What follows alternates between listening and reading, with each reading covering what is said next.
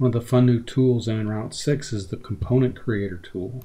You've probably seen something about it before, but what it allows you to do is to create notched components that can fit together and create lots of different sort of applications. The obvious one, of course, is thinking of it as a shelf component creator. When it creates the objects, it creates three different types of geometry. One is the flat pieces that are numbered and ready to cut out. Here it shows the flat pieces fit together as a guide, and then it also creates a 3D model to give you a preview of what that's going to look like.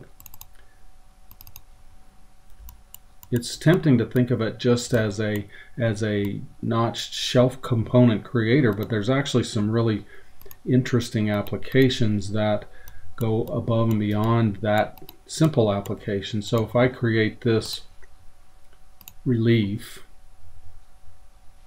okay, with that selected, I can get into it, create the same object, but now it has a front shape that matches the shape of the relief that it created. So you can immediately sort of imagine some really interesting shelving units that you might create that way. So let's take it a step further. I'm going to delete these objects here. Let's take that a step further and look at this object here. And I also have the option to get rid of the cross-hatching, and then I can adjust the spacing between the objects, and now I start to get something that has much more of a sort of an architectural feel to it. I'm going to reduce the return height there, and when I complete that,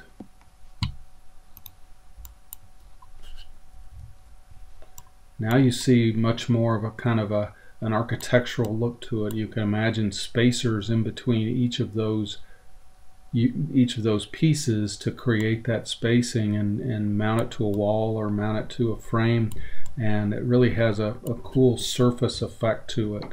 Now if I switch drawings here, I'm going to get to a drawing that has much more of an organic shape to it, and let's do that same thing.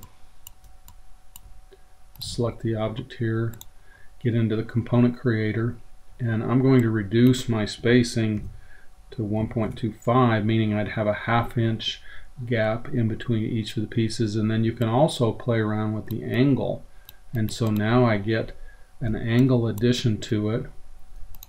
Now when I click apply, the objects are created